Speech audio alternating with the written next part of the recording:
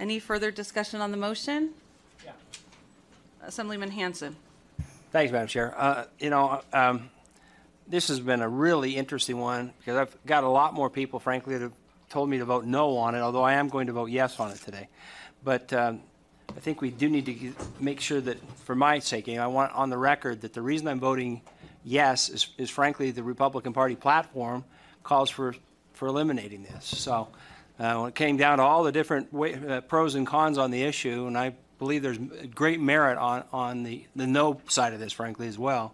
But that was kind of the swaying thing for me. It's one of those 49-51 kind of decisions. So thank you for allowing me to make those comments, Madam Chair.